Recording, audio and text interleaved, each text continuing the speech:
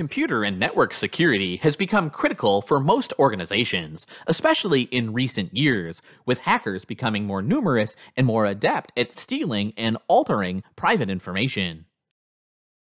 A comprehensive security system protects an organization's resources, including information, computer, and network equipment. The information an organization needs to protect can take on many forms: emails, invoices transferred via electronic data interchanges or EDIs, new product designs, marketing campaigns, and/or financial statements. Security threats involve more than stealing data. They include actions such as sharing passwords with coworkers, leaving a computer unattended while logged onto the network, or even spilling coffee on a keyboard.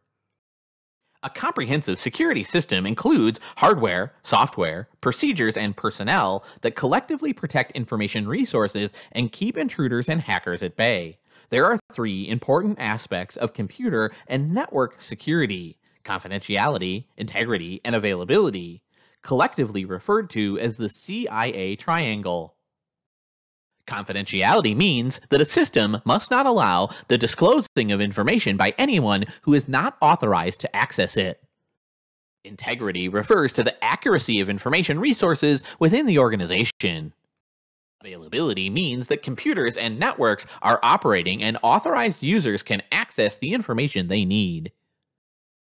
A comprehensive security system must provide three levels of security. Level 1 for front-end servers, Level 2 for back-end systems, and Level 3 for the corporate network being protected against intrusion, denial of service attacks, and unauthorized access.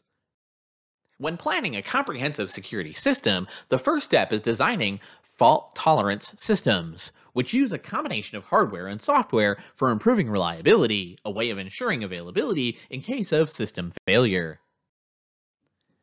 A backup power unit continues to provide electrical power in the event of blackouts and other power interruptions and is most often used to protect servers.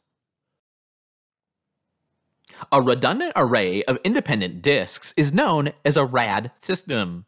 It's a collection of disk drives used to store data in multiple places. RAD systems also store a value called checksum, used to verify that data has been stored or transmitted without error. Mirror disks is a method used when two disks containing the same data are used. If one fails, the other is available, allowing operations to continue. Mirror disks are generally a less expensive solution.